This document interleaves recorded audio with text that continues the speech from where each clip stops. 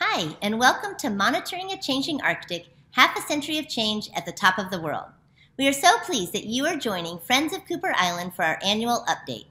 Our long-term study of Arctic seabirds, spanning nearly a half century and led by Dr. George Divoky, has continued to provide compelling evidence of the biological effects of global warming and its impacts on the Arctic.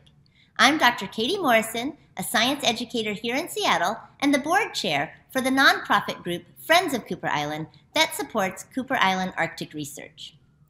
While 2020 had our attention focused on other concerns, global warming still continued. 2021 promises to be a year when the issue of climate change is taken seriously by both the government and the general public. This makes our continuing research, our education, and outreach programs all the more important. We were incredibly fortunate to be able to conduct our field season in Arctic Alaska this past summer.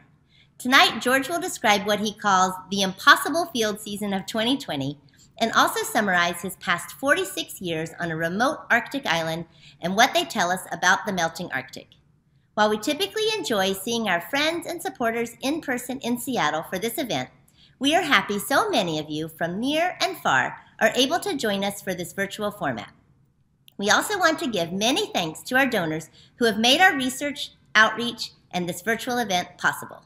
I'd now like to introduce Dr. George Divoky. Thanks much, Katie. I'd like to welcome you all to Friends of Cooper Island's first and hopefully last virtual-only event. For those of you who don't know, we have an annual Seattle update, which is usually a time for sharing food and beverage and socializing with our supporters in Seattle and talking about what happened during the last field season.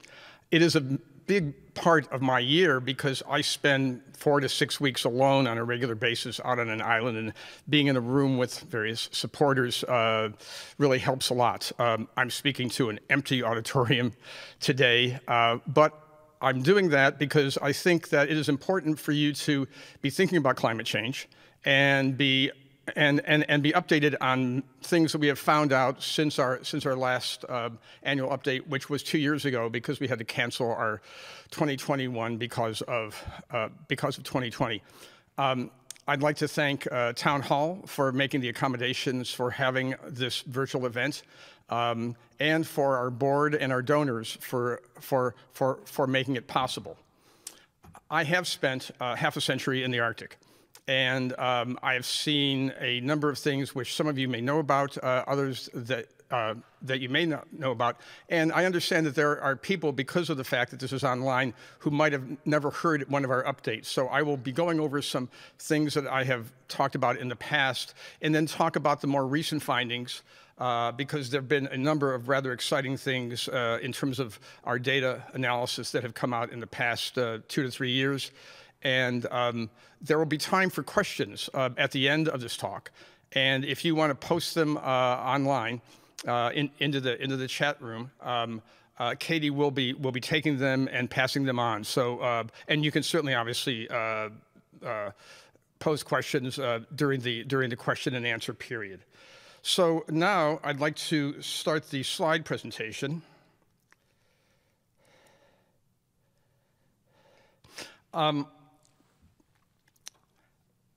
I got to the Arctic in the early 1970s because of the Prudhoe Bay oil discovery in the nearshore Beaufort Sea, and I was part of a group that was doing a study of what was offshore of Prudhoe Bay to see what would happen if supertankers were coming into the Beaufort Sea.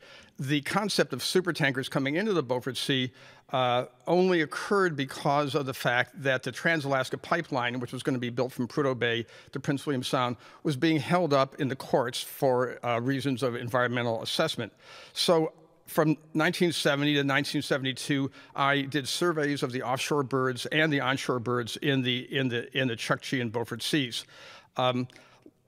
Luckily, prior to any supertankers visiting the Arctic Ocean, the Trans-Alaska Pipeline was built.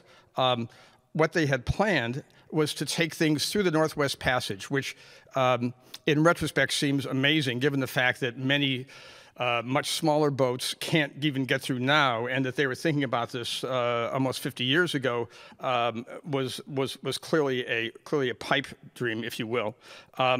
And there was one vessel that came through, the Manhattan.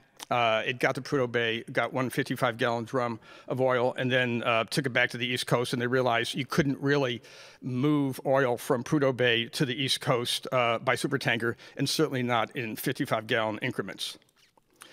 So as part of my survey of the islands in the Chukchi in the Beaufort Seas, I visited Cooper Island. And the Inupiat name for Cooper Island is Igloo Rock. And Cooper Island is a low sand and gravel bar. It's around 3 miles long. It's not higher than 6 feet, roughly 2 meters above sea level. And it is 30 miles east of Point Barrow, Alaska, and most importantly, around 35 miles east of Utqiagvik, formerly Barrow, Alaska, the largest Inuit community in the United States. Cooper Island has driftwood lines like this on it, as do most of the barrier islands. And I was doing a survey that summer and basically counting the number of birds that were breeding in these driftwood lines, which typically offers the only suitable habitat for breeding birds. You would see things like Sabine's gulls, Arctic terns, common eiders, things like that, long-tailed ducks. And when I got to Cooper in early July '72, I was surprised to find a bunch of boxes and blown-up buildings and floorboards and various things like that, which no one had told me about. And I had spent some time in Barrow at that point, and no one had mentioned, oh, by the way, there's this site on Cooper that the Navy left. But the Navy had left these things in the 1950s. And I was very excited to find Black Guillemots, a diving seabird in the same family as puffins, breeding in one of the boxes that had been left there by the Navy. And actually, there were 10 nests that I found in 1972. I was very interested in the family Alcidae, which Black Guillemots are part of. And I was very intrigued by this. It was a range extension. It was the first record of them breeding in the Alaska Beaufort Sea.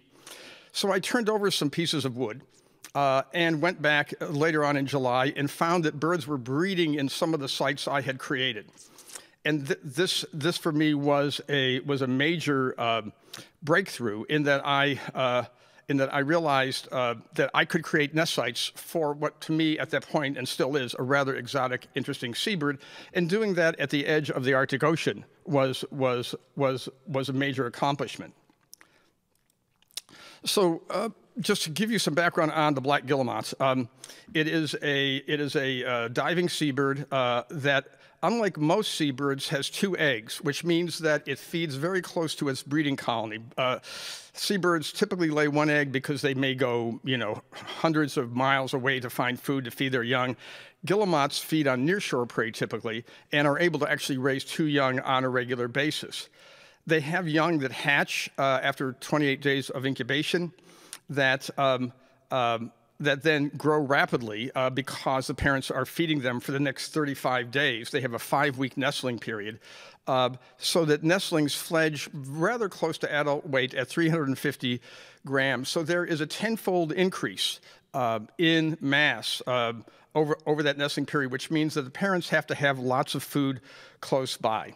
So I happened to, in the mid-'70s, have some funds from the government because they were thinking about drilling offshore because of the Arab oil embargo.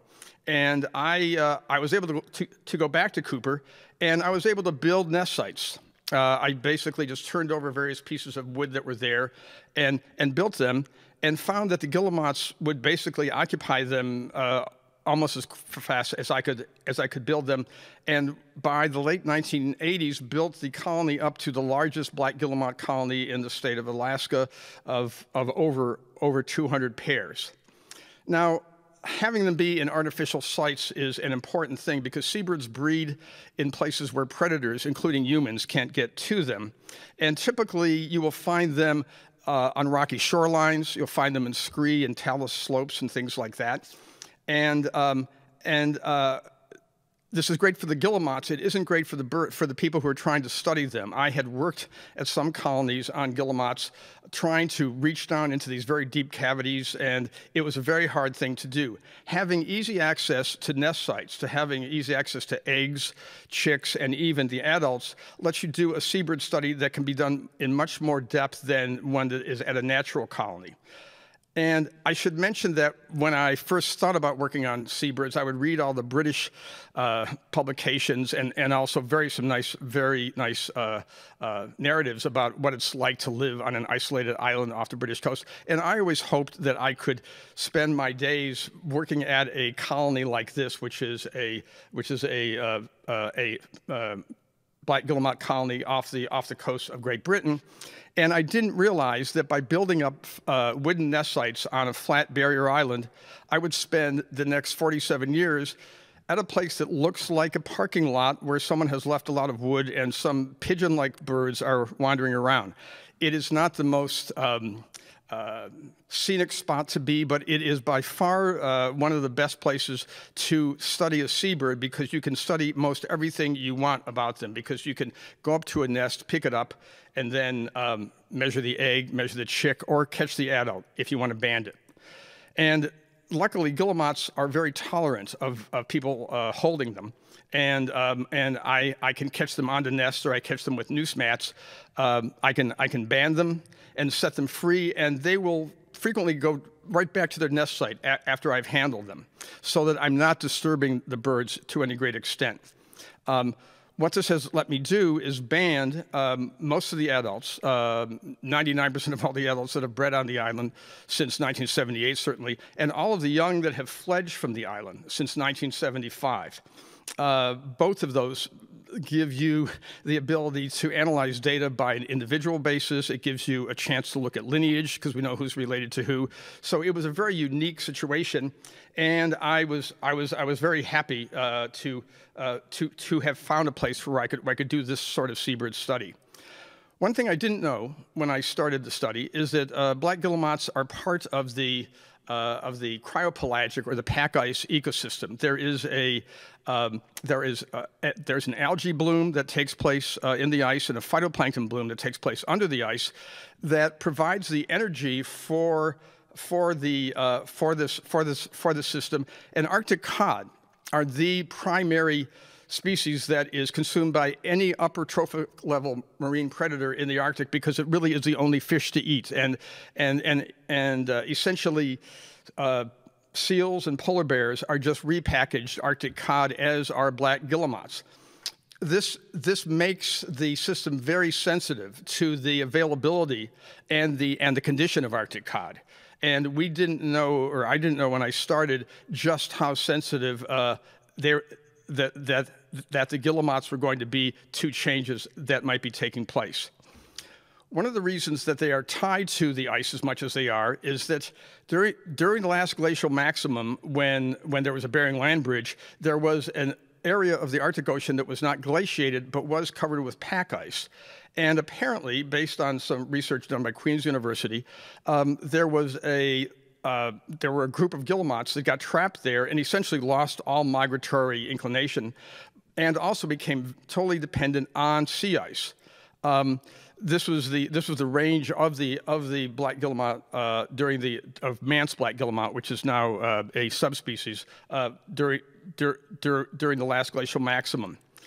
As the last glacial maximum ended, and the glaciers started to melt and open things up, you then had a situation where birds could then be in a much broader area.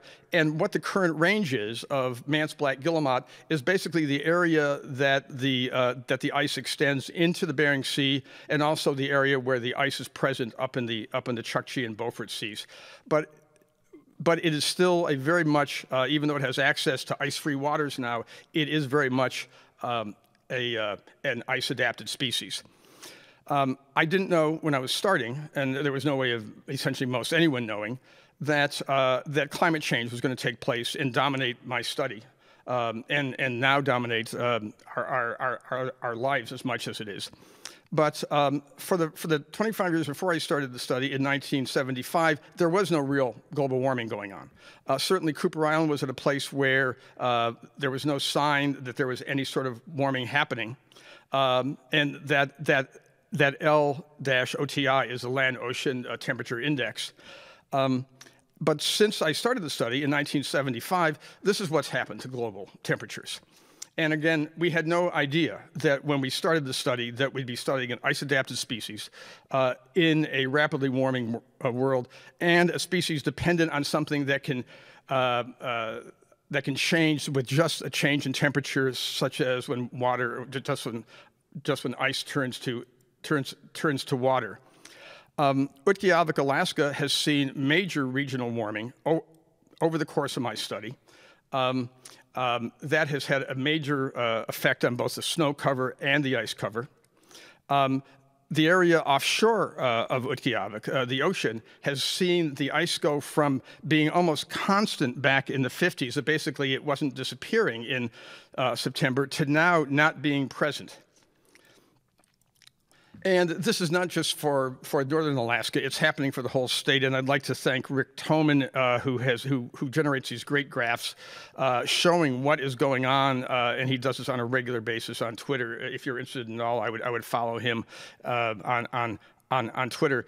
But as you can see, northern Alaska has gone through a temperature change in the last 50 years, which is what the rest of the world is fearing in terms of a 2 centigrade increase, 6 Fahrenheit degrees, or roughly equal to roughly 3 Celsius. So basically, northern Alaska has been through the change that the rest of the world is fearing. And what this has meant is that Cooper Island, that used to have the ice up against it for certainly much of my study, now has the ice, and this is the 2019 minimum compared to the 81 2010 minimum extent. You can see how an ice-adapted species that was trying to breed at a location like Cooper Island is now in a place where its favorite habitat is no longer present. What this lack of ice has done has meant that there's more ocean, open ocean that is exposed to solar radiation. It then absorbs the solar radiation and becomes warmer. And there's also warming that's taking place because of warmer waters coming through the Bering Strait. But essentially, there's been a major change that has occurred in terms of both ice cover and sea surface temperature in the area that the Manse Black Guillemot occupies. So some of my earlier findings, and these are just the things that seem to be very almost benign in retrospect, is that those increasing atmospheric temperatures meant that the snow was melting earlier. We didn't know the importance of snow melt to the species until we went out in late May '84 and realized the birds didn't show up until the snow melted. And we have since then done a number of years where we can show that the birds show up when the snow melts. And as a result, they are getting to the island earlier, they're getting to their nest cavities earlier, and they are laying eggs earlier. And there has been a very regular trend of both the date of snowmelt and the first egg in the colony and the median egg in the colony that has had them breeding earlier because of climate change. We didn't know how important that opening up in the early part of the season was until August '88, when we realized that there was a that in certain years it can snow and build up around the nest sites. Up until recently, it would snow any day of the summer in Utqiagvik or on Cooper Island. I've seen snow essentially every day from the 1st of June to the 1st of September. And usually it would melt right away. But in August '88, there was a cold snap, there was a lot of snow, there was a lot of wind, so you got drifts. And snow would build up in front of nest sites, so parent birds who were trying to feed their young in these wooden nest sites had no way of feeding their young. And we realized that, okay, so birds can't breed successfully if you have a snow-free window that is less than the 80 days that it takes for them to go from the female ovulating when the cavity is free of snow to the chick leaving 80 days later. And looking at the 80-day window, it's clear that that 80-day that the breeding period, that the summer window, the snow-free window, has opened up greatly, and that in the recent past it was very close to 80 days. So this was a good thing, I mean, in theory, for guillemots, because they were then able to lay earlier. Young birds that might be breeding for the first time wouldn't have to be there just at the first snow melt to be able to be successful. So this was actually a somewhat positive, if you will, thing for the guillemots, because it let them breed more successfully and also earlier, and just have more time to fledge chicks. So the other thing we saw rather early on, and early on means we saw it in 2003, is that there was a change of prey with the sea ice loss. As things were warming to melt the snow earlier, sea ice was also melting more and pulling offshore. And guillemots are birds that come back to feed their young by carrying one prey item in their bill, which is very handy, because then you can see exactly what prey species that they are bringing back. Certain seabirds will basically eat a bunch of food offshore and then regurgitate to their young, making it hard to see what they're feeding on. Guillemots are able to bring back one, but though it also limits them, because they are then having to bring back just one prey item each time. And what we found is that from 1975 through 2003, that Arctic cod, this like under ice forage fish that is very abundant under sea ice, was essentially the only prey being brought back. And parent birds were doing very well with it in terms of being able to find enough food to like raise their young. But then in 2003, we had the ice pull off rather quickly and a warming temperature take place. And we saw just in 1 year, and it was very striking, that birds were coming back with sculpin, with four-horned sculpin, which is a species that the parents don't like because they're hard to carry. The chicks don't like them because they have this large head, spiny head, that is hard to swallow. Once it gets to the stomach, it takes a while for it to break down, so they can't feed as often as they'd like. And this was a major shift, and we saw this having a major impact on the quality of the chicks in terms of their growth rate and their survival. Chicks, just to show you a picture of what can happen, chicks don't like them to the point where they will be close to, they will certainly be food deprived, and they will be rejecting. This is a shot down into a nest site with various sculpin that chicks have rejected. There was a paper out that had some earlier results of this, showing how the first years of the study, when the sea surface temperature was close to the temperature that Arctic cod had high breeding success, with frequently 2 nestlings being raised. That for the period that was analyzed in this paper from 2003 to 2012, the ice was much further offshore. Birds were feeding their young sculpin, and you had a much higher rate of chick death. There's some very recent work that Kyle Elliott of McGill and his student Aaron Brown have worked on, and this is coming out in a publication rather soon. We made observations on a daily basis of what prey was being brought back, and then we found out the temperature, basically with these temperature depth recorders, which I'll talk about a bit later, of the water when those prey were being brought back.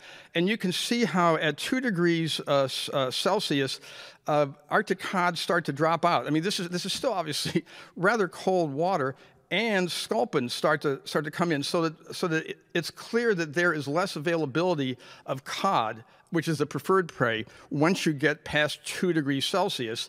And then once you get higher than 3.5 or so, it's basically all sculpin. So we were able to show how this change in temperature is impacting prey choice. What this means to the guillemots is that they can't find enough to feed their young. And this was 2017, which was the warmest year we've had so far. But this basically shows what happens when parents can't find prey. chicks started dying within 3 to 4 days after hatching. And one of the things that happens in a 2-chick brood like this is that the older chick, the alpha chick, starts grabbing all the food that comes in, and the beta chick doesn't get any. So, which is why you can see that the beta deaths are all taking place just at the first part of the season, mainly because the alpha chick is getting all the food that comes into the nest site, and then things were so bad that there was a period then when beta chicks were dying, and also the breeding success of roughly about 36% or so is half of what you need to maintain a viable colony. So this was the impact that the loss of Arctic cod was having on them. So there's been a changing seascape north of Cooper Island, and I've witnessed this perfectly. And this is I mean, it is one of the things about this study, and one of the things that Friends of Cooper Island has been able to maintain is that we haven't hired a new person every 5 years or every year or so to go out and see what's going on and have no memory of what it was like in 1975 or what it was like in 1985 or 1995. And so, like, I mean, I have seen things go on Cooper Island from this sort of seascape on the north side of the island to this sort of seascape now. And parent guillemots that are feeding their young used to be able to go out and essentially find probably lots of Arctic cod in this situation, and also use the ice as a cue as to where the cold water was and where the cod was. And now they go out to this, which is a situation where they have to probably just drop in the water and try to find what they can. And on a personal note, this change has also impacted me in that there is no fresh water on Cooper Island. We, for 30 years, drank multi-year ice that has most of the salt driven out of it, and we would wait for pieces of good multi-year ice to wash up on the North Shore. We'd melt it in garbage bags and then have that as our drinking water. And we really didn't have to rely on like anything else. Now, we can't do that due to this type of situation, and also the fact that multi-year ice has essentially disappeared from much of the Arctic. So like what has happened is that rather than having this Arctic cod, under ice algae, phytoplankton bloom drive the seabird populations as they did in the past, now they are reliant on the epibenthos, which includes sculpin and various other fish that might be there. And one of the big changes is that when you have something like Arctic cod, which can occupy the whole water column, certainly from the surface down to the bottom, there's a much larger volume of water that the fish can occupy, and also you then, as a result, get much larger fish populations. If you're on the bottom, you basically have a flat surface that fish and other organisms might be on, so there is a smaller prey base. So there has been that change, both in terms of the fact that sculpin are not that palatable, but also the fact that there are probably a lot less of them than there are Arctic cod. So as I was watching birds starve to death in the nest sites and things like that because of the ice retreat also was affecting two species that came to play a major role in how the colony fared in the 1990s and early 2000s. Horned puffins are common in the Bering Sea. And there used to be well over 1 million of them in the Bering Sea. They colonized in very small numbers, less than 5 pairs, Cooper Island in 1986, which was kind of exciting. But this was a subarctic species moving north in response to the fact that the ice was melting and the ocean was getting warmer. It was a clear climate change signal. What we didn't think about when they first showed up is that they are a nest competitor with black guillemots. They go into guillemot nest cavities. They will push out eggs, which I don't even have graphed here, but they will then kill guillemot nestlings that are in the cavities. And as you can see, in like certain years, they were a major factor in terms of the chick mortality. As that was going on, about at the same time, just a few years later, we had not seen polar bears up until 2000, 3 really in any number. This one happened to be out here in 2002. Actually, it was in 2002 when they first showed up. Gary Brosh took this excellent photo of one of the first polar bears we saw up close on Cooper Island, and it was very, very exciting at the time. Again, we didn't think much about what this would mean to the guillemot population, but then we realized that essentially polar bears are showing up on the island. They are hungry. They are looking for things to eat, and that the same access that I liked so much about the nest sites on Cooper Island now meant that a large predator had the same access. They could just flip over the sites and eat the chicks. This was, of course, disturbing. I mean, if you weigh a chick for 4 to 5 weeks or so, and then a polar bear comes and eats it, but then you also feel bad that the polar bear is stranded on the beach, trying to find what it can to survive. So this was, as some people said, gee, that is an interesting climate change factor, but it was also messing up the study to a certain extent because we wanted to see how the birds were reacting to prey availability more than seeing how many chicks a polar bear could eat in a given year, which turns out to be a lot, because we had certain years where they could almost devastate the colony. I mean, I was out there for much of the summer, and certainly for the past 10 years I've been out there, or the past 20 years, throughout the whole breeding period. My presence will keep polar bears away, but things would have been much worse if I hadn't been out there. And also, they would have essentially stopped all birds from breeding successfully, and essentially have doomed the colony unless we did something. And just to show you what puffins, what 2 invasive species did so far in the study, that there's 611 nestlings that were killed by puffins and polar bears total. So we then thought, okay, maybe we can build a nest case that polar bears can't get in.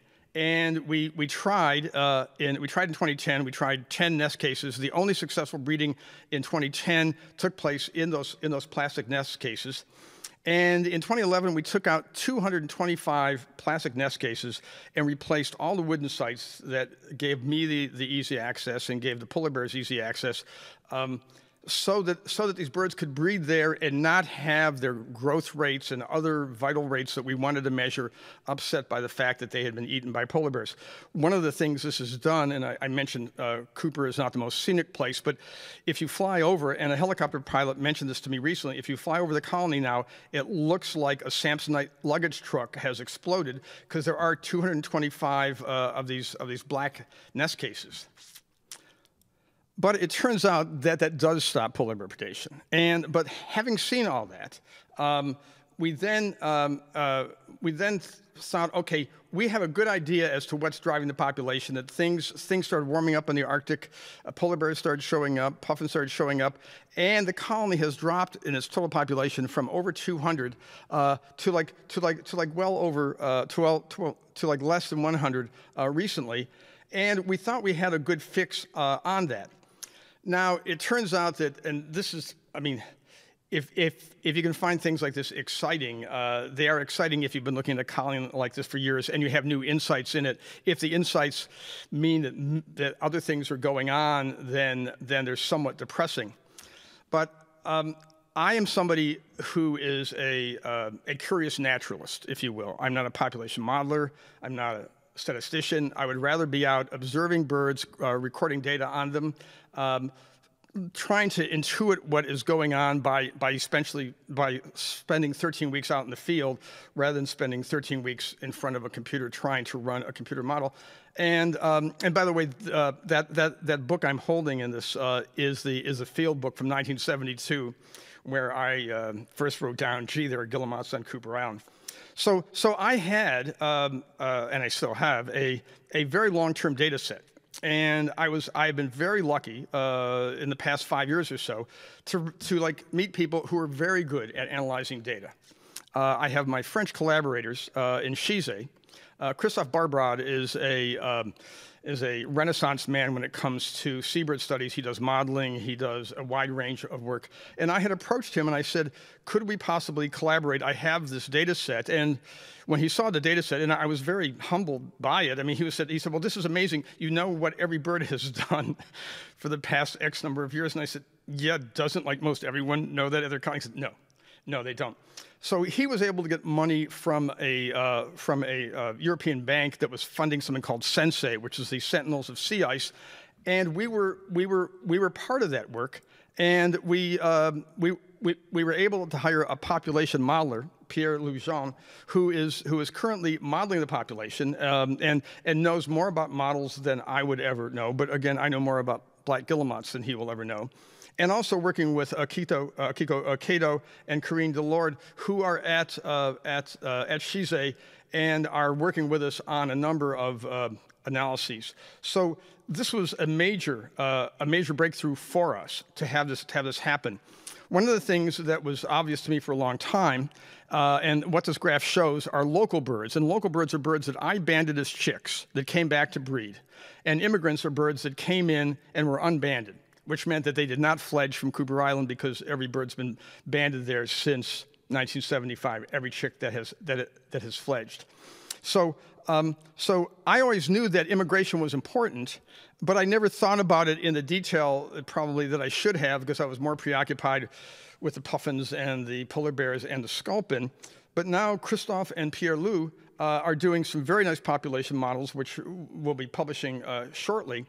And what they're realizing is that there was a major source of immigrants someplace to like drive this, and that essentially all of the changes that have occurred in the Cooper Island population in terms of the increase, which was due just to immigration, that the decrease was due to a lack of immigration, that local productivity on Cooper really didn't mean that much compared to what was happening at the source colony that was feeding us the birds. So just very recently, in the past probably 6 weeks, a publication that I have found that the Russians have censused Herald Island. Herald Island is a large, rocky. It's like I think maybe like 1,000 feet tall or so island in the western Beaufort Sea that I knew had good guillemot numbers on it. I had gone by once on a vessel and seen very large numbers of guillemots. They came out with a sample with an estimate recently of 60 to 70,000 black guillemots breeding on Cooper Island. Roughly 250 miles away from Cooper. And I mean, I was excited when we got to 200 pairs. And what this made me realize, or what made me think of, it would be as if somebody was coming from the east and wanted to study humans in the Puget Sound area, and basically found Redmond in 1950 when there were 5,000 people living there and said, oh, I'll study this population. And then studied it in detail over the next X number of years. And then someone said, oh, by the way, have you heard about Seattle? Because it turns out that there is this major population source that is almost just over the horizon from Cooper. But it turns out that what we've been looking at on Cooper, that all the changes that have been taking place with ice and sea surface temperature, also they've been taking place at Herald Island, and we've been able to study it in detail because of the access we've had. You cannot study, and I mean, again, I've tried this once or twice, you cannot study guillemots in detail at this sort of colony. So we were able to basically really have Cooper Island be a sentinel of what was going on with the larger population. This came even more into focus when some Canadian collaborators, Cameron Eckert, who has been looking at the guillemot populations, or the guillemots breeding on an old mission building on Herschel Island in Canada, and they've been monitoring that for almost as long as Cooper. And I looked at his data, and they see the same arc of basically an increase up until 1990 or so, and then this decrease, which is just so reinforcing. I had a number of rejections of proposals and things that said, this is one species on one island, we want to fund much more broadly based questions than that. And now it's like, oh, but it looks like that what we've seen on Cooper is also happening at this other colony quite some distance away in Canada, and likely is happening on Herald Island also. So that by doing the detailed work we've done on Cooper, we can probably say, and also looking at the oceanographic conditions that have caused that on Cooper and that have caused it, and that are taking place elsewhere, to see if the same things might be going on. It is clear that loss of sea ice is a major factor in terms of, which isn't surprising given the fact that it's a sea ice obligate. In 1981, all the major colonies in the Western Arctic had sea ice rather close. In 2007, the ice was well offshore. So one would expect to see the same sorts of changes that we are seeing on Cooper at these other much larger colonies. So it appears the entire Western Arctic metapopulation of Man's Black Guillemot is experiencing a decline in numbers and productivity, as we have seen on Cooper Island. We are hoping to be able to get to some of these colonies to look at them, but it's very hard because of both the people aren't censusing Herald Island on a regular basis anymore. So we've basically figured out what's going on with them in the winter. Rather in the summer, but we really had no idea what was going on for the rest of the year because of the fact that they would just go into the Bering Sea. And I'd like to note that this picture is of a winter plumage black guillemots. They are white guillemots for 9 months of the year. But we've been able to put recently geolocators on them. These are light-sensitive data loggers that also give you wet, dry state and temperature. And by putting them on birds at the end of the breeding season, we can then find out the sunrise and sunset time for every day over the 9-month period they're not on Cooper. We can find their wet, dry state to see when they're on the ice and when they aren't. And also we can find out conductivity.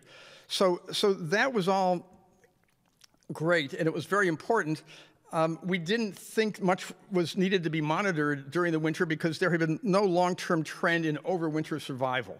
That was the one positive thing that had been going on with our study, is that basically Bering Sea ice was essentially not changing much. And that was true until recently. And now Bering Sea ice, now the wintering habitat is decreasing, as you can see by this graph. This was brought out in a major way in the winter of 2017-2018, when the Bering Sea ice extent had an unprecedentedly low level. There was a major session at the American Geophysical Union meeting about this. And what I was really taken with is that I don't want to say that physical scientists don't get as excited about their work as biologists do, but I never saw physical scientists get so kind of animated in talking about, oh my gosh, we don't know what's causing this. We don't know if this is going to be the future, and it was nothing. It was nothing that the models had predicted.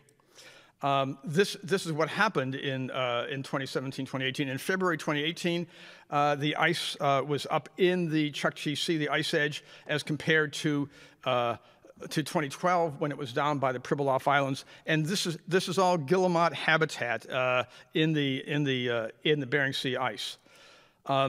And what happened in that year, in 2017, 2018, is that guillemots barely went. This is latitudinal changes by month.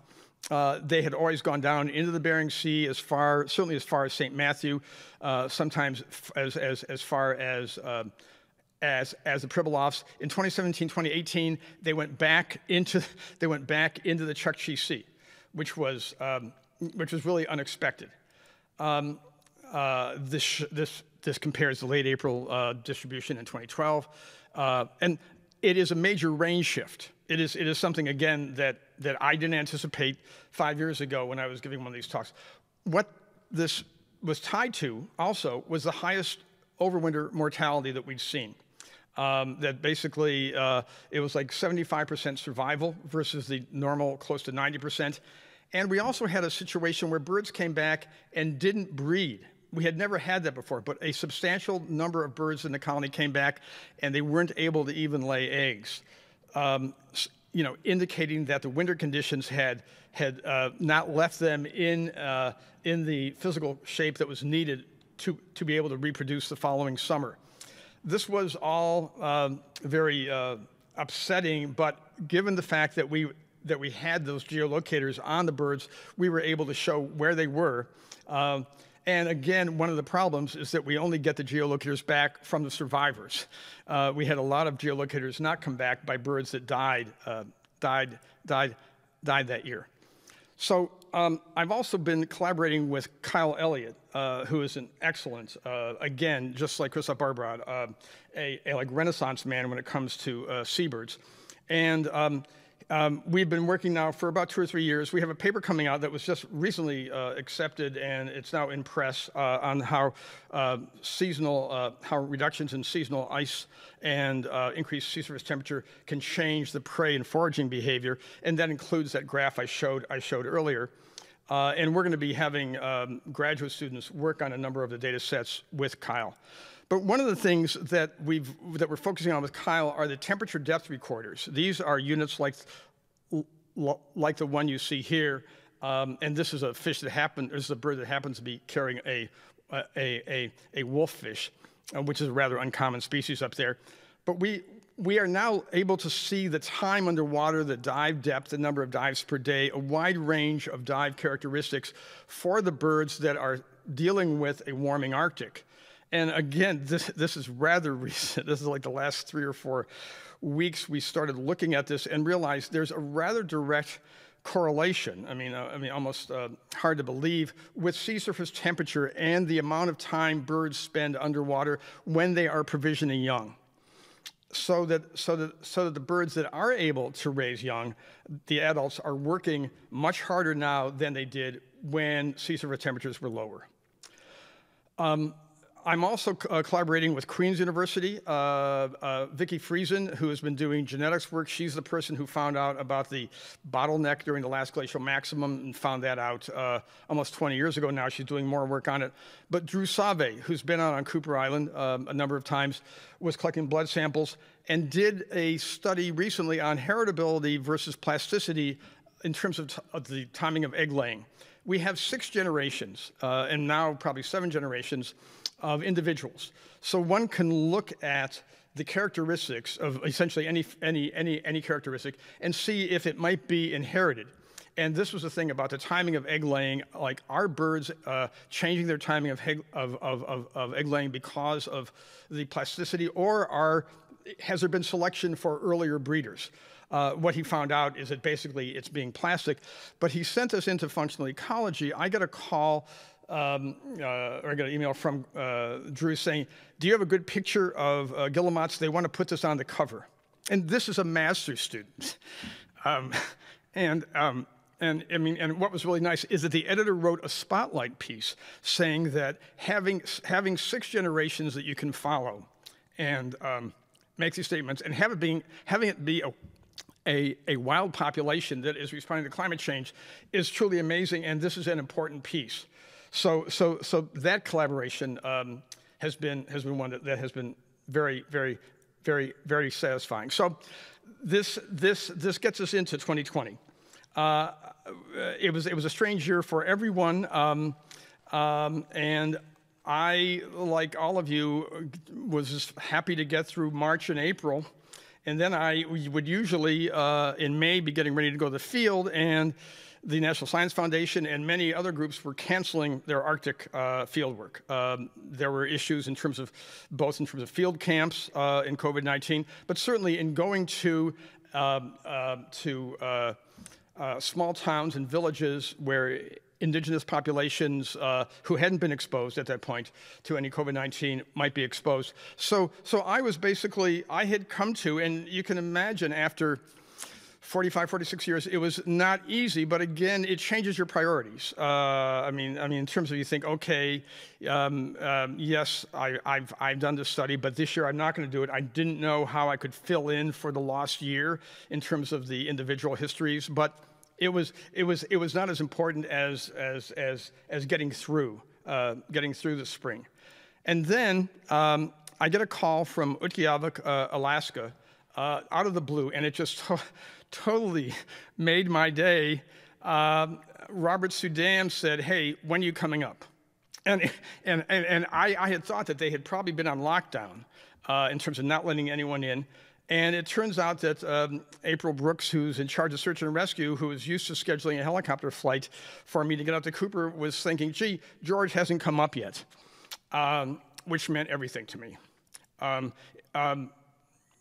As I said, Utqiagvik it's a town of around 4,000 people, mainly Inuit, Inupiat, who still, to a great extent, get by on subsistence. They have a major subsistence harvest of bowhead whales, caribou, and various things like that, which is why they have in their North Slope Borough, which is like a county government, a very good wildlife management department that essentially is there to make sure that their residents can't be pushed around by state and federal regulations that don't take the locals into account.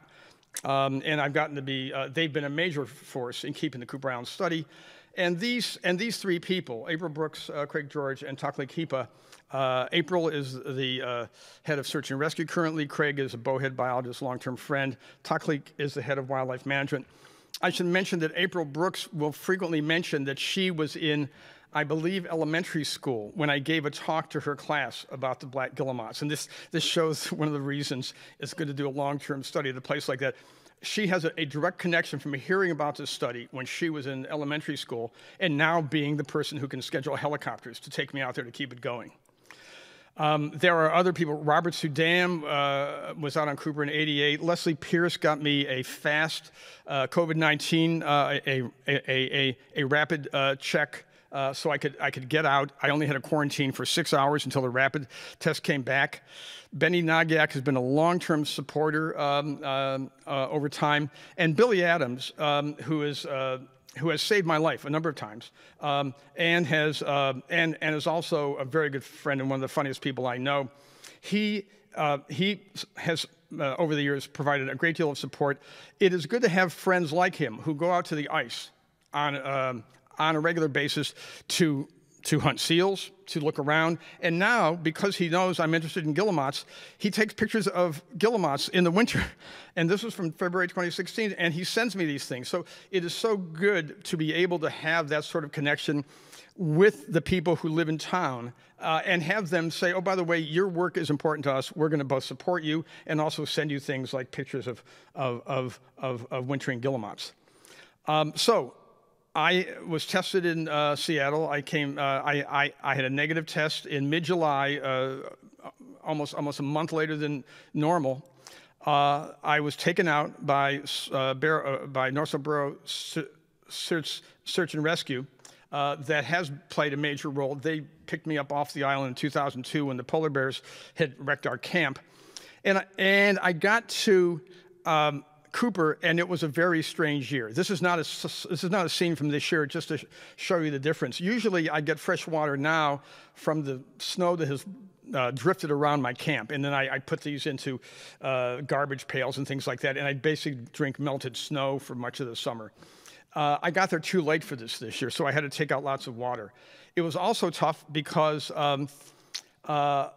it was very strange to go from a high anxiety episode of flying and wearing the mask to getting out there, realizing I could take off the mask, but then picking up the shotgun and realizing that there are existential threats that you need to deal with both masks and with shotguns. And I realized that dealing with a polar bear was a much more straightforward way, thing to deal with in terms of threats.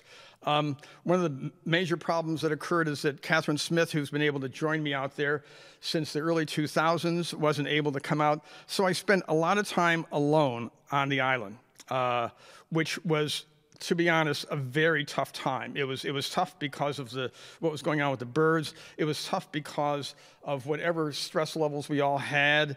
In the spring, I still had the high court levels, and I got out there, and everything that was happening seemed to be much more dire than things had been in the past. So what I found is that the colony is continuing to decrease. It is It is tracking the sea ice minimum very well, and that we had a record low number of breeders, at least for the recent past this year. There were many birds didn't come back. Overwinter survival was low. Mortality was close to 25%, which is twice the long-term average. Only 36 pairs laid eggs, down from 80 in 2019. 1/3 of the returning pairs didn't lay eggs. Half of the pairs with eggs didn't incubate. And there were only chicks present in 11 nests. Now, the only real positive thing that I can say about this past summer is that because we have everyone banded on the island, we know their breeding history. And by looking at the experience of birds that didn't lay eggs, that laid eggs and didn't incubate them, and that ones that did, it was the birds that had a good amount of experience, including one that was basically 2 decades old, that had essentially been through it. I mean, they had been through a lot over the past 20 years of climate change, and they were able to incubate eggs and hatch them and actually do very well in terms of the growth rates. So this is showing that yes, this might be the bottleneck where you have some of the older birds that are able to cope with the change going on. So I am used to talking to myself on the island, because I'm out there alone so much. And it was very nice to have the unexpected voice of a vessel going by, the Terra Nova, that was leaving from Seattle, as it turns out, or from Puget Sound, came by Cooper and called me in the middle of the night, and it was just great to chat with somebody. They unfortunately only got down to the Eastern Beaufort, and then realized they couldn't get into Canada. But they were even nice enough, because I was very much wanting to break camp, because I was really having a tough time coping with the solitary confinement on the island. And they even offered to come in and see if they could send a dinghy in so that I could leave the island. It turns out I have too much gear for doing that, and I just want to thank the people. They will be hopefully going by in a year or two, actually not this coming summer, but in the next summer, and going by Cooper, and I look forward to celebrating their Northwest Passage. The other thing is that, I listen to KBRW a great deal in the summer. It is a human voice. I've been out there without a radio, and it isn't good to not hear a human voice for weeks on end. So I'm a big fan of KBRW AM and FM, and have gotten to be good friends with a number of the broadcasters, because it's the only voice I hear. And one of the things that happened in spring of last year, it was basically the first week in February, is that there were conversations on seabird listservs about the fact that this is Black Lives Matter week, and essentially, is there any way in which seabird research relates to that, or what can we do, or how can we increase the diversity of this? And this is a 2020 issue that I thought was worth mentioning. So I basically posted something to this listserv that had been an issue for me in 1969, when I was going to lead inner city youth on bird watching tours on the East Coast. And I looked at some of the field marks, and I realized, wait a minute, these are all flesh colored. This all refers to Caucasian flesh, and that you could not take a mixed race group out and use the term flesh without being very inappropriate. And I actually wrote in 1969, Roger Troy Peterson, and said, have you thought about maybe changing your field guides? He said he didn't think it was an issue. But I just brought this up on this listserv, and people embraced it and said, and then at the end of my talk, I said, by the way, that the flesh-footed shearwater is a species we talk about. It's a rather abundant southern hemisphere species. We talk about it all the time, and I just realized that it clearly shouldn't be called the flesh-footed shearwater. I happen to, because I listen to Away with Words a lot, contact Martha Barnett and tell her that I thought this would be something that would be worth talking about. And she responded, immediately and said, yes, come on the air. And so I did, before going out in the field, do an interview with her about the fact that there was this term that was an ornithological term that was that showed a major racial bias. What the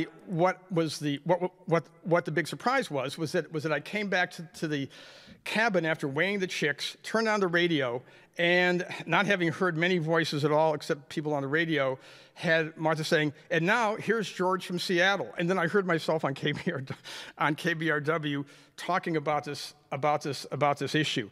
By the way, there have been 2 petitions started to change the name from flesh-footed shearwater to pale-footed shearwater. And people are going onto their websites, I've seen, and changing their field marks if they can easily because flesh is used frequently to describe a pinkish beige soft part color. So, presidential politics. We all thought about presidential politics a great deal in the past year. I just want to say that Richard Nixon was the reason I was out on Cooper, because of the fact that he started the EPA and somebody had to write environmental impact statements, and because of the Arab oil embargo, and he said we need to drill offshore. So Richard Nixon was the reason I was out there in 1972, and the reason I went back in 75. Ronald Reagan played a role in this, because when people say, what is the reason the colony stopped growing in the early 80s? And I go, it was Ronald Reagan. Because essentially, I didn't have a field season once Ronald Reagan came into office, and I was out there alone. I couldn't handle more than 200 nests or so I stopped building nest sites. If Ronald Reagan hadn't been elected, the colony could have gone up to 300 pairs or so. Bill Clinton's main contribution to the Cooper Island study was that he had Al Gore as a vice president, and Al Gore obviously brought the issue of climate change to a much larger audience. And as I thought about it, Dwight D. Eisenhower, the only reason these boxes are out there is because Dwight D. Eisenhower ended the Korean War, and a bunch of people in the Navy dropped boxes there in the mid-50s. So that Dwight D. Eisenhower actually started the Cooper Island colony. But most importantly, now we have Joe Biden. And in early '72, I was turning over nest sites to create Guillemot nest sites. Joe was shaking hands. Neither of us knew, half a century later, that Joe would end up in the White House because of all the good handshaking and politicking he had done, or that I would end up in the Cooper Island cabin because of having checked nest sites for the last 5 decades. But this has had an impact on our Cooper Island work. There is a climate change indicators volume that the EPA puts out annually. I had been contacted during the last 4 years, if you will, about having a section on it, but the person said, we aren't really publishing this because of the administration not wanting to mention climate change, but could you please, provide information? So I did, and we wrote up this rather nice thing, and I was very happy that essentially, yes, this will go into an EPA volume on climate change indicators. I mean, clearly, when you spend as much time as I have trying to study a colony, and then you think that the EPA is going to use it as an indicator, it's very helpful. It was very disconcerting that this was never published during the last 4 years.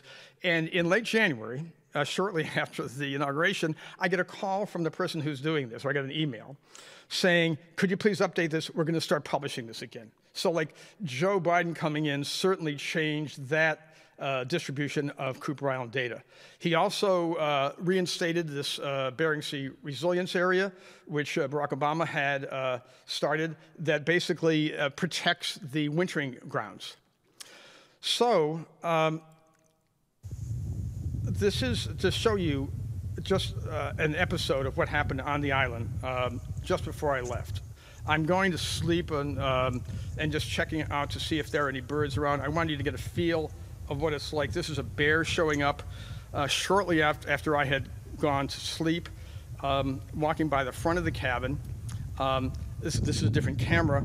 He shows up and starts poking around. Because it was a temporary field camp, I didn't set up the bear fence, the electric fence, as well as I should have. You can see it's not great. And as a result, the bear found a place on the far side of the cabin where it could get into the yard. It then sniffs around into a barrel that doesn't have anything into it, and then sniffs whatever I had cooked for dinner that night that's coming through that seam. And then, in something that's too quick to have this camera record, jumps up and tries to push in the door. And I was sleeping, heard this pounding. I then open the door, and the bear backs away. This sort of thing happening at a time when so much else is going on in the world. In the past, I could somehow roll with the punches when polar bears showed up. This was a major stressor for me. I felt much more vulnerable, and I think it was because in 2020 we all felt much more vulnerable, no matter what the situation was. It didn't have to be a polar bear at the door to make you feel vulnerable in 2020.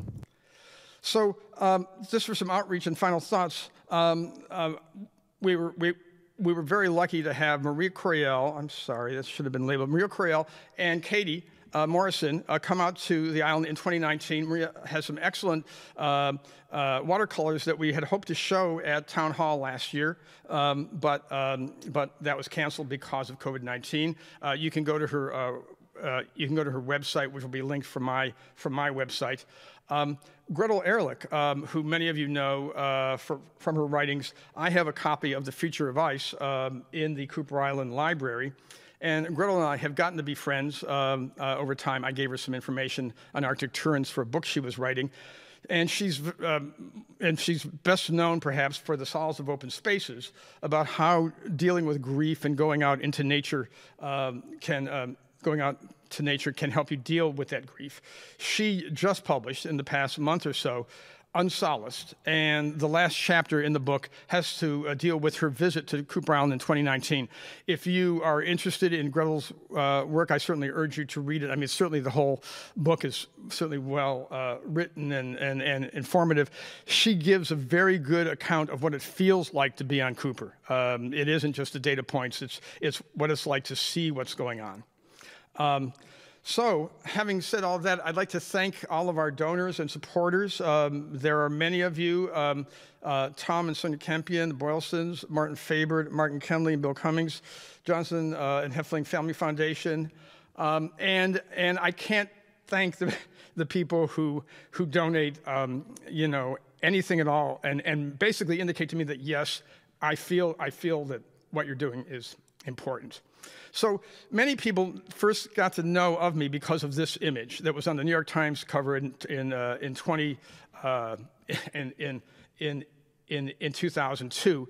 It was a picture taken by Joe McNally to accompany Darcy Frey's piece on his Cooper Island visit of 2001. Joe and I have stayed friends ever since he was out on Cooper for around 2 weeks in 2001. I've often said, if you come out, Joe, and I try to stand at the same spot where you took that picture, it's going to be very different. Joe, in case you don't know, is an incredibly famous photographer, and he's also, and he's famous because he's so good. I am the least famous and least attractive person he's ever photographed. But because we've stayed in touch, he got Nikon to pay for his visit in 2019, a return visit 18 years later, and come out and visit me, and brought a video crew with him. And I'm going to show you our attempt, and it was a successful attempt, to retake the shot that was on the cover of the New York Times Magazine. This is a clip from a longer 14-minute video, which is available online, that has much more background about his visit. This exact spot used to be ice 18 years ago. This isn't a computer module or an algorithm or a prediction. This is real life. George has seen it and experienced it. He's worthy of a photograph, and I'm proud to take it.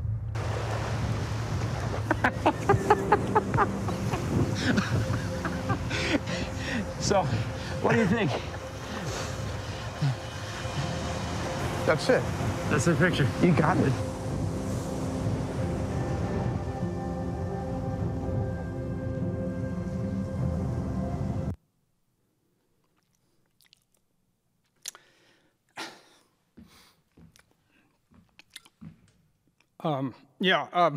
I mean, you might have seen that Joe's boots were taking in water. He was in water that Arctic cod might even be comfortable in. But he is a great photographer, and the fact that he came out and was willing to take that time to take this picture. Both these shots were taken at roughly 2:30 in the morning at solar midnight, Cooper Island and Utqiagvik time. So have more to say, but I always do, and maybe we would like to have Katie pass some questions on if there were any questions that you would like to pass on. Great, thank you so much, George. Yeah, we have several questions for you. The first one is someone wondering, are any nest cases being built for other birds in any other parts of Alaska or Canada? Are nest sites being built? Well, are nest cases being used in any other studies for birds across Alaska or Canada? Well, I mean, actually, in terms of studying birds in detail, there's a very interesting study on Middleton Island where kittiwake ledges are being built inside of what is essentially a silo that researchers can go in.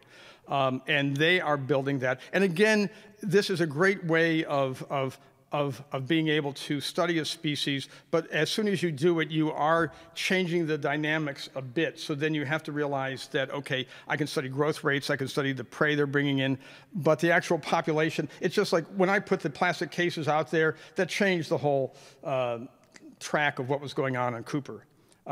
Because of the fact that if the polar bears and puffins had their way, they would have wiped out the colony. Great. Thinking about the range of black guillemots, would you ever get to see one in the lower 48? You can see black guillemots. You can see a different subspecies of black guillemots in Maine, certainly. Pigeon guillemots are found on a very close relative, is found from the Bering Strait down to California, and they breed pigeon guillemots, which look very, very similar. Breed under the Edgewater Hotel. They breed out at the Port Townsend Marine Science Center under the dock.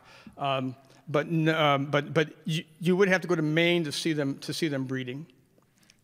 Great.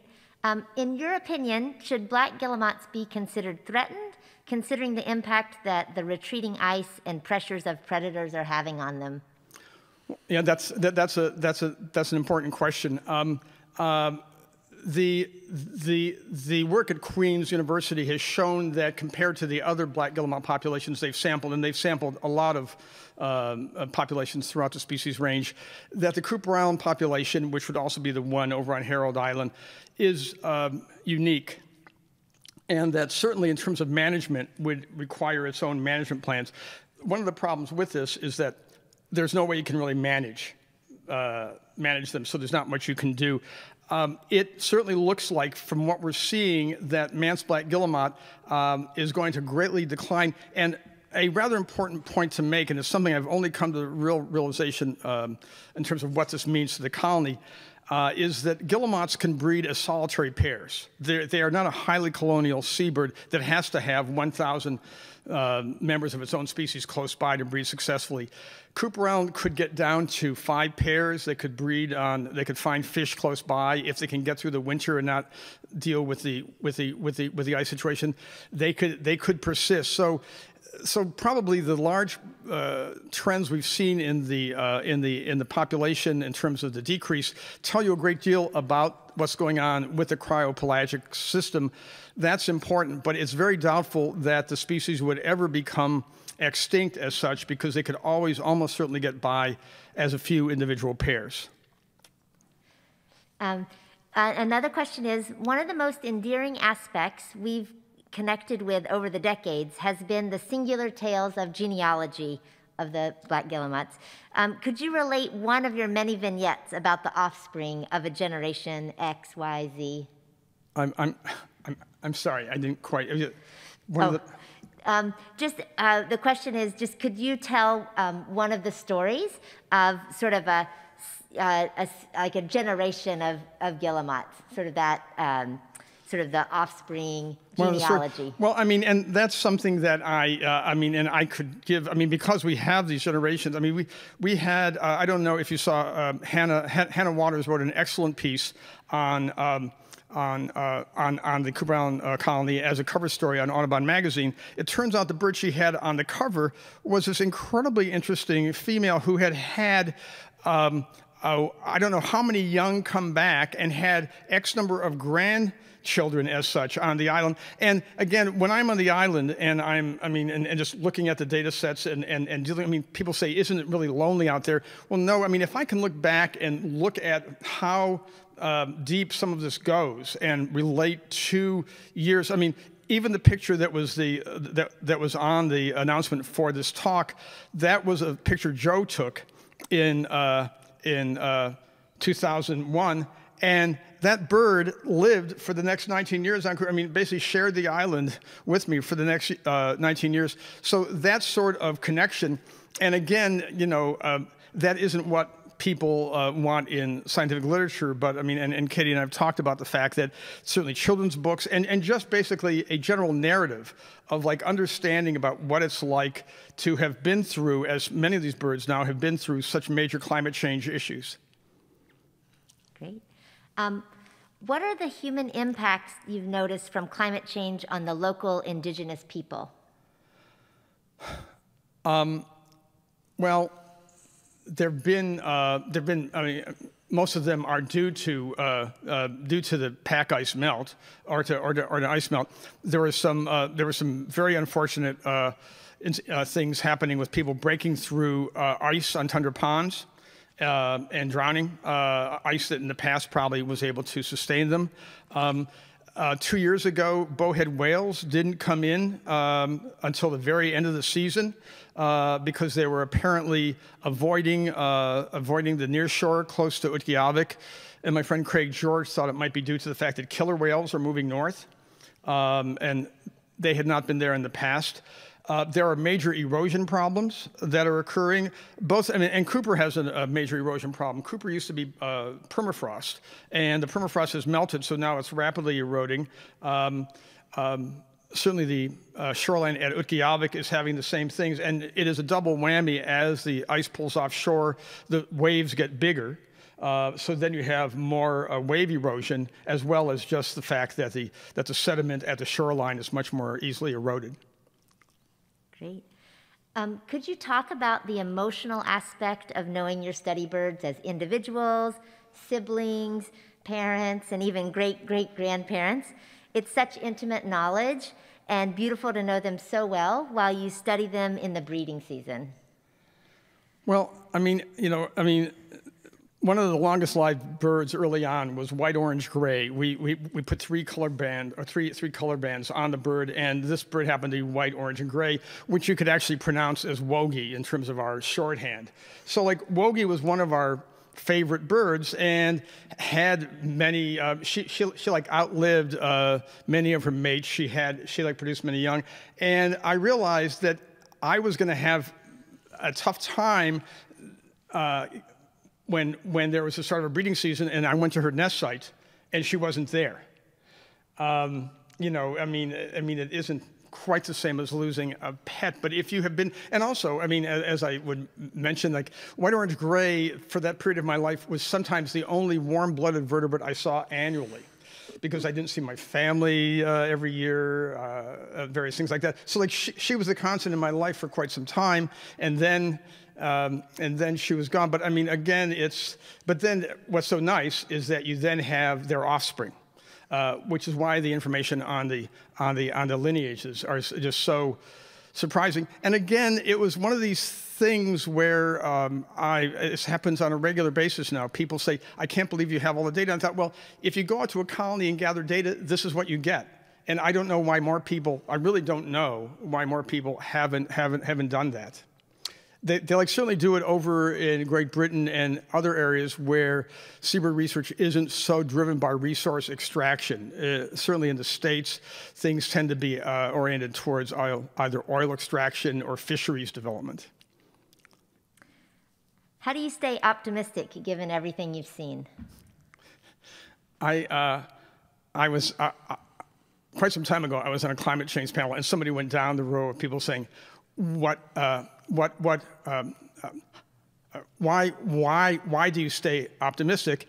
And the short answer, because I'm a big believer in natural selection, even in human traits, is that because there's been selection for optimism in the past, and I am basically the offspring of people who are optimistic. And I know that's a somewhat flippant thing, but it is true that anyone who ever gave up probably didn't have as high a gene frequency in the next generation as somebody who was optimistic no matter what.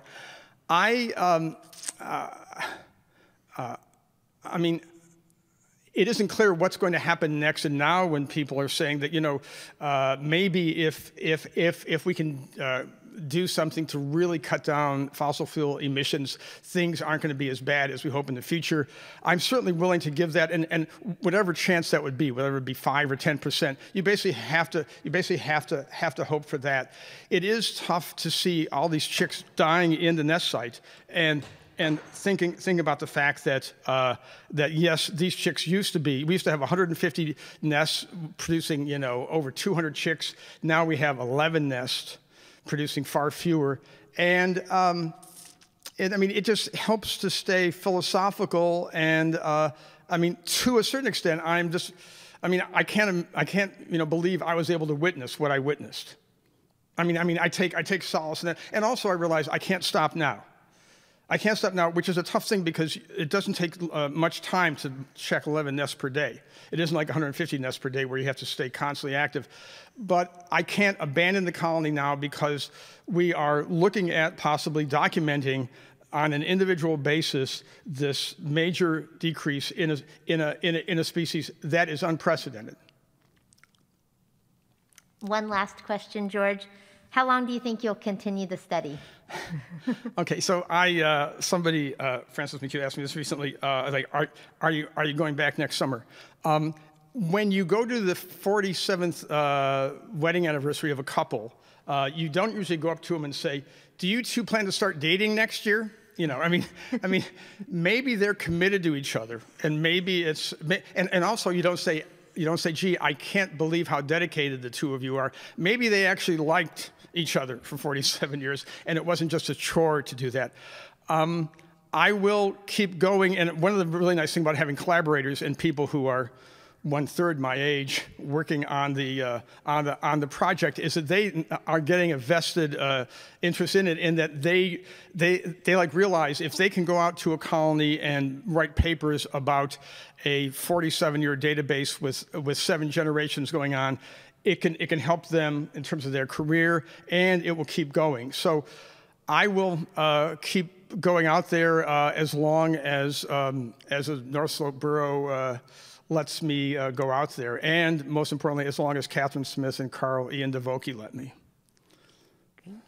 That's all the questions. Great, thanks. Well, this has been an interesting, I was looking on this as the impossible Seattle update after the impossible field season, but I've actually, I like hope that you got something from this, and certainly feel free to email me if you have other questions. I want to thank all you for attending the virtual event and express our gratitude to our donors and supporters who've made our long-term study possible. We are anticipating having a normal field season this coming summer, and look forward to telling you about it on our blog and hopefully at an in-person event in early 2022. And we are looking at ways to stream our future annual events so that our reach in terms of geography can be more than just the Puget Sound area. But thank you very much for your time and attention.